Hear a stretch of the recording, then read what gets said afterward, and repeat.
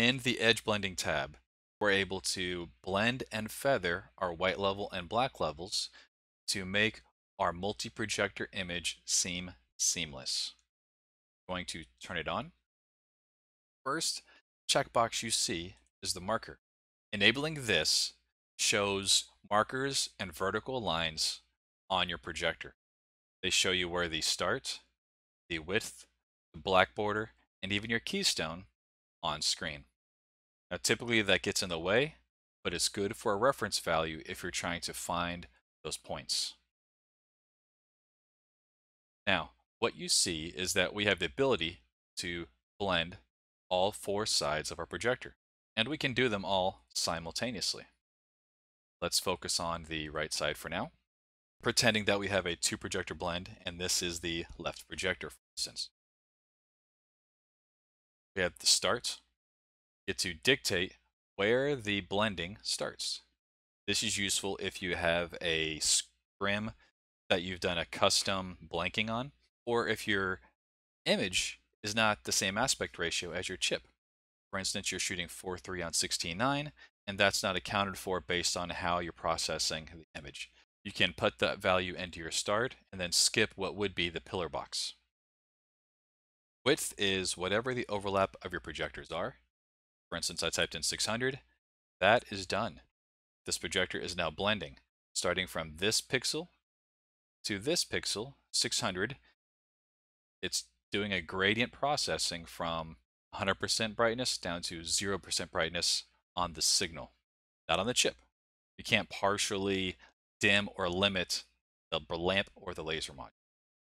Everything else you see here is for the black area. Starting with the black border, this is a small border that is used to compensate for the light wash. That is the light that comes off of the DLP chip that isn't pixelated. If you ever look at a DLP image closely and throw up, say, a gray field, you'll see the gray field raster, but there's a small border around that of just ambient black light. That's just coming off of the chip as part of the DLP technology. Black border lets you account for that, especially in multi-projector images. This lets you keystone that black border.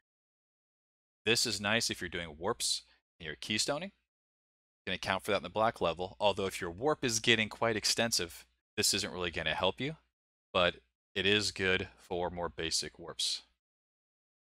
That back to 0. So we have our black border. Then we have our overlapped black level, which is this region. Our non-overlapped black level, all of this. And the black border level, which, as described, this small region. All of this works together to give you one seamless image on your whites and your blacks. And it is something that must be done to ensure the integrity of your images and your presentations, especially on large screens. If we need to go a little further, especially in our blend, because this is using the default blending algorithm, come up here and turn on User. Now we have the ability to go into the settings of our blending curve. From here, we can change the gamma and how it curves to help us clean up the blend itself. This helps account for how a lens or how a lamp might be fading from the center of the image out to the edge, or different screen technologies and other options. So you can change all those. You can reset it very easily. It's actually quite hard to get it looking better than the defaults. There you have it. That's blending. Let's move on to uniformity.